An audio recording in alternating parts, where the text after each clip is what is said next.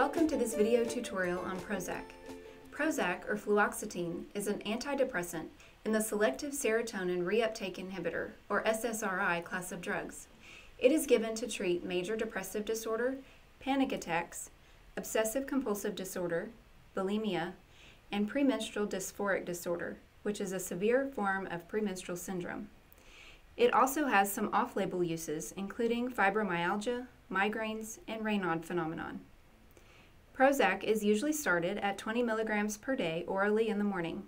The dose may be increased after several weeks if improvement is not observed, but not to exceed 80 milligrams per day.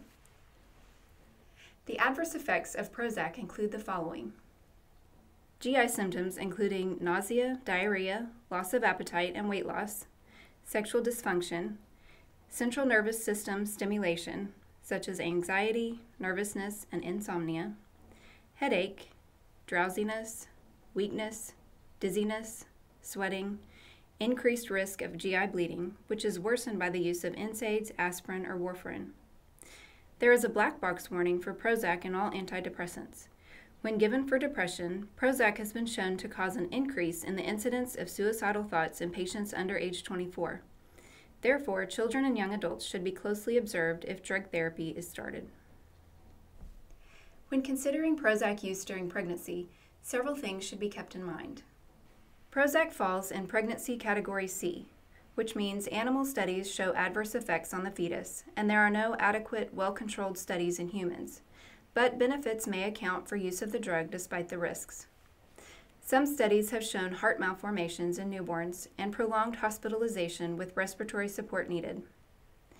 Prozac is in the lactation category of L3 for neonates and L2 for older infants, which means it is probably compatible, but there are no controlled studies and unforeseen effects to the breastfed infant are possible.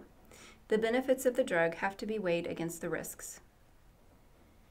To avoid drug interactions, if the patient will be switching from an MAOI, or monoamine oxidase inhibitor, to Prozac, or any SSRI, there should be at least a 14-day lapse between the drugs.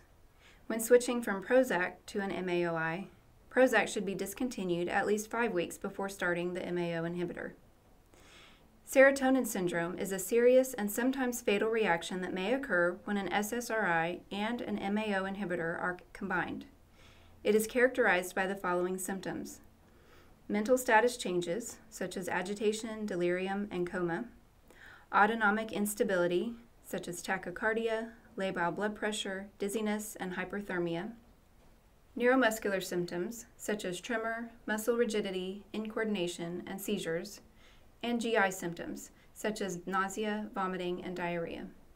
The risk of serotonin syndrome increases if other drugs are taken that also increase serotonin, including other antidepressants, street drugs such as ecstasy, St. John's wort, and tryptophan, among others. When educating the patient taking Prozac, be sure to tell them the following. Inform the doctor right away if you notice worsening depression or other psychiatric conditions, unusual changes in behavior or mood, or suicidal thoughts. Some improvement should be seen within 1 to 2 weeks, but it may take 4 or 5 weeks before feeling the full benefit of the medication.